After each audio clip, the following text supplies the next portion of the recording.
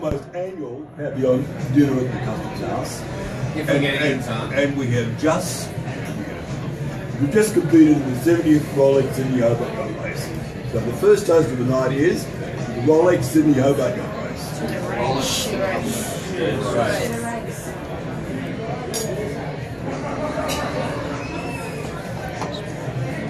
That's all right. Nice one. Second toast. We're all here, we're all happy. So back on the mainland and overseas, we have friends and family who have been following us. Some of them haven't been sleeping very much, I know. And we have friends who've sailed with us before and aren't sailing this time. And friends who've sailed the last voyage. So the second toast, absent friends. Absent friends.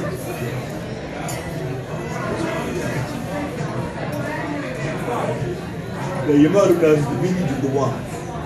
1998. That was a terrible, tragic Hobart. 16 men lost their lives doing what they loved. We just crossed Bass Strait. And it's a dangerous, difficult, treacherous thing to do. We're all here safe. So, in the memory of the 6 men who lost their lives.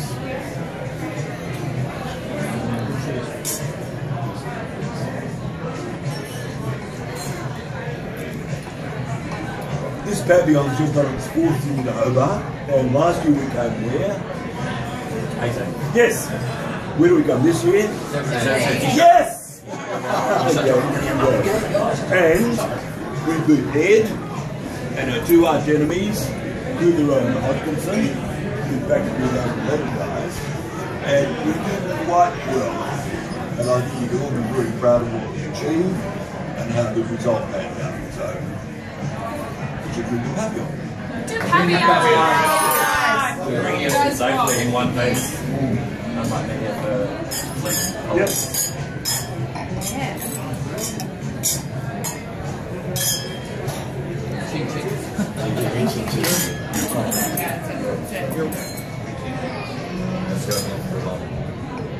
Yeah, the boat's important, but even more important to people around us. I'm just sorry Ed couldn't stay, but He's a puffer. We have turned for that. he's a poppy puffer. He's a poppy puffer. And the amount of grief he's causing me at the moment is beyond all that. He's staying at my house. And I'm saying, why aren't you coming back?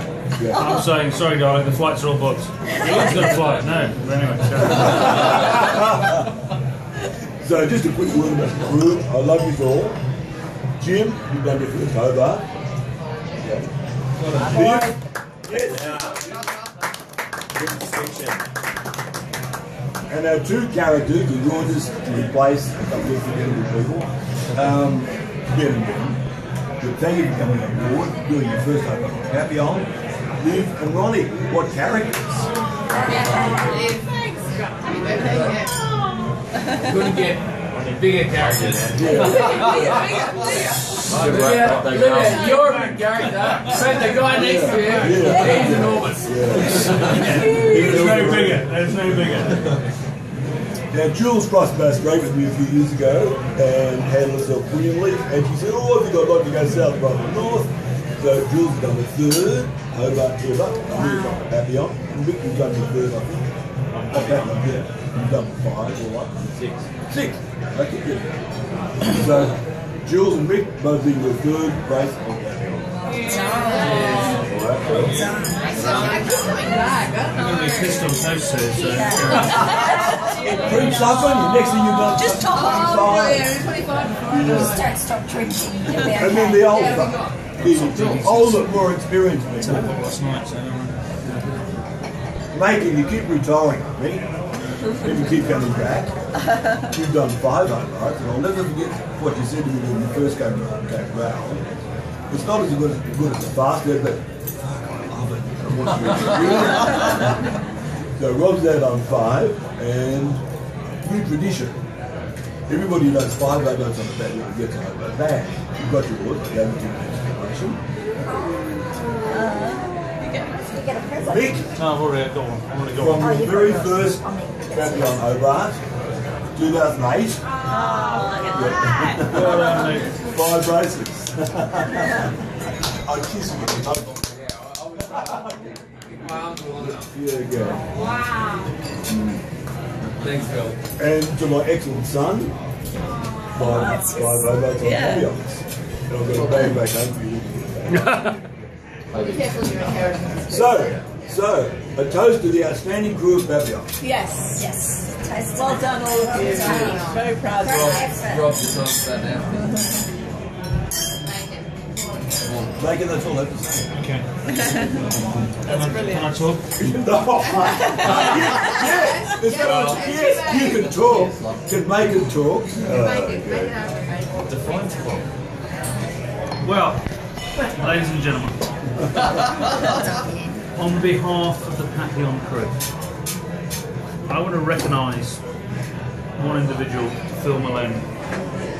25 Hobarts. I've done 5. A few of us here has done 5. But to do 25, huge achievement. Huge achievement. And having done 5 with Phil Maloney, can I say to do 25? It's even more remarkable that he's done 25. That's in a good way. So I want to toast Phil. Well done, 25 Hobarts. To Phil! Phil. You didn't bring your glass up, did you? But I'll let you not drink yourself. You do. When people are toasting you, you do.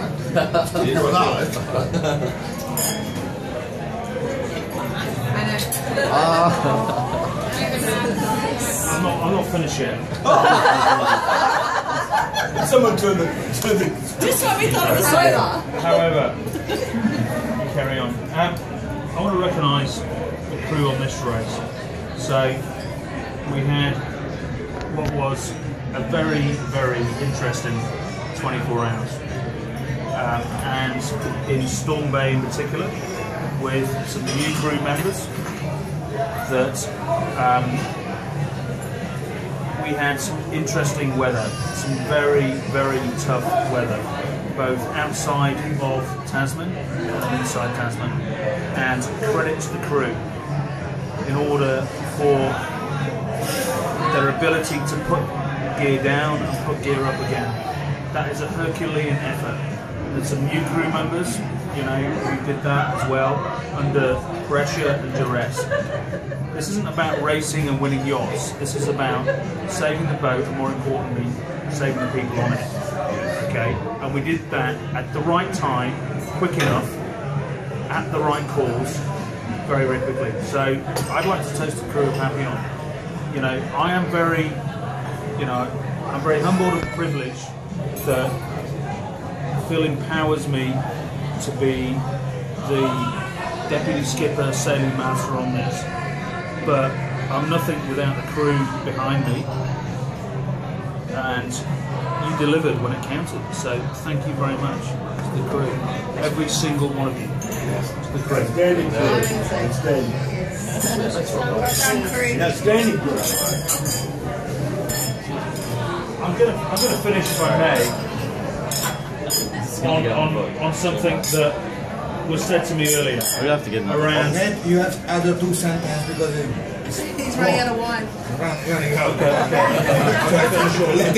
I'm going to finish shortly on something said to me earlier by a person at this table, and it's very apparent, and we should remember this: is why do we sail? Why do we get up on Boxing Day and do this? Well, sure, it's a great experience. It's a phenomenal experience. You know, I said this last year. I'm extremely humbled to steer the boat on the stars and do all this.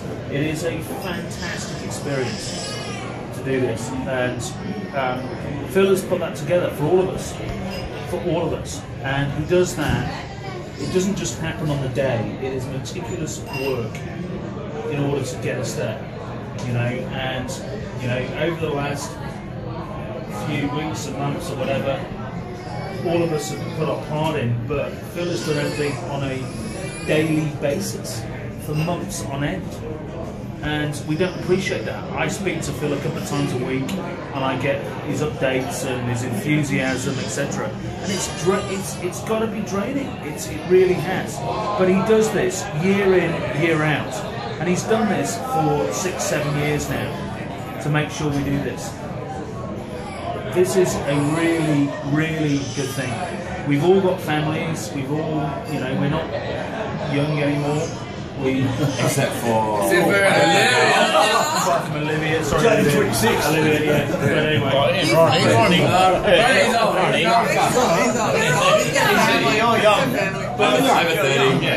but we turn up and we sail a very well prepared boat, okay, and we're extremely respectable, if not competitive, and at times. Always at times we think, well, this and this, we could have won this. We could have won this boat. Yeah. At times, that's how good the crew is and the boat. And the catalyst for that is not great sailors. It's Phil Maloney. And I'm gonna add to that. It's about the reason why I go sailing and build the crew and have the privilege of doing what I do here is about making friends, lifelong friends. You sailed with Ian today. I met Ian sailing 17 years ago, and gradually, you know, we worked some decent stuff together, and etc. He's here now. What's the catalyst in doing this as well? I'm not seeing Mick for a couple of years. All of a sudden, we've done 5 Hobarts, 4 Hobarts together, etc. But the comment today is the catalyst around this and the friendship you make is extremely important. Yes. Rejoice this, and we need to thank Phil for that. So on that note, I'm going to end. Thank you, Phil. Well spoken, Rob. And Phil, Fantastic. It's been such a First Hobart. It's been such a pleasure sailing with you, Phil. Mick. Very well said. I normally speak every year. There's someone on the downs, but yeah. I suppose in terms of Rob, then he's wonderful speech. Oh, fuck Rob. Second best. That's brilliant. I hope Christine loves you as much as I do. She loves it. When I get home tomorrow, Yeah. she might. Just a little bit. Sorry. Apparently. My wife doesn't love me in the moment either. But thank you for the whole retirement thing, because now Marika's on that train. Did you see? You put down that you're retired, and Joanna said, "Thank God you're retiring." And Marika said, "Can you please get Mick Lachlan to retire?" Oh yeah, I saw that. Yeah. No. John said I've heard that one before. Yeah. There you go. So I'm retired. I'm done. No, you're not. It's a full-time. So, Full-time, I who's going next year? I'm retired. No, I'm not. Yes, I am. I'm retired. I think you'll get close. No, Nothing to do. I'm retired. I'm out. That's it. I don't want to do Okay. it's a little addictive, but you know, it's better things to do on Boxing Day. I'm gonna play golf or long balls or something. Right? Play long balls with Maloney. Rob is actually instructed me to do some very, very awful things to him if he signs up for another Hobart. Rob, you would go anyway. No, John was fine about this. No, she's not. Joanna's one of my Facebook friends. We really Yeah, we just keep it off Facebook. That's the rule. everything. Off Facebook. Ian is in your house right now.